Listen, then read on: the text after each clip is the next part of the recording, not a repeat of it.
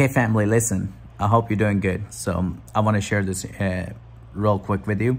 I'm not going to take a lot of time. So after that, I'm going to go to sleep. So listen, so many flights, approximately thousands of flights were canceled.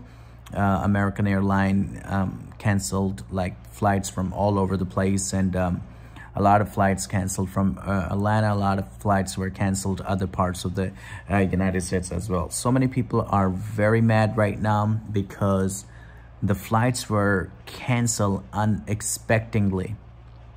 And now it is very hard to predict what is going to happen next, because people who returning back from business trip or family vacation or pleasure trip, whatever, no matter where, what purposes you went into another state via airline, and now you cannot even predict what's going to happen next, and the flights are being canceled. So why am I concerned about it right now? Because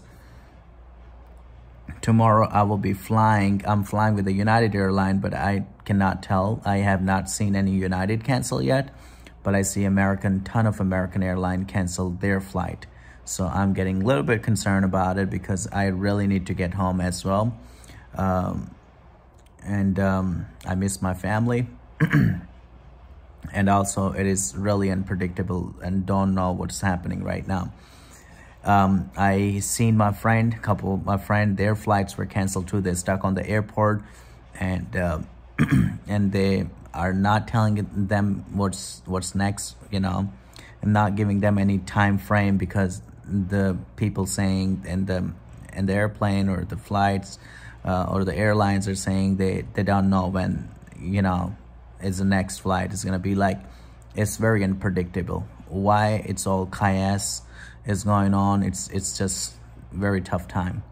And I also was watching a video, one of the person who was kicked out of the Delta airline because he was not wearing mask. That's what they claimed. But throughout the video, I seen he apologizing, and he's saying, hey, listen guys, I'm wearing mask. It's not because I'm not wearing or compliance with the federal law, but I am wearing mask.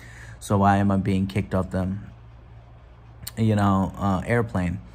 And please let me go, because I need to go to the Houston. But they're not listening to him, and they just told him, hey, we just gotta have a simple conversation with you, just get off the airplane. So he got off the airplane after finally being told over and over that the flight is not gonna leave until you get off the airport. So finally he stepped out of the airport. They behind him closed the door of the plane, and then he was like, my stuff is there, guys, my bag is in there.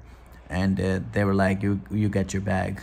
But he was like, my bag is there, I need my bag. So finally somebody opened the airplane doors and get the bag for him and give it to him. But he already have a checked luggage that is gonna arrive to a destination. But they just kicked him out of the airplane. So I'm just trying to understand, so many disputes happening, whether it's a mask, whether it's so many other things. I cannot even explain that to you.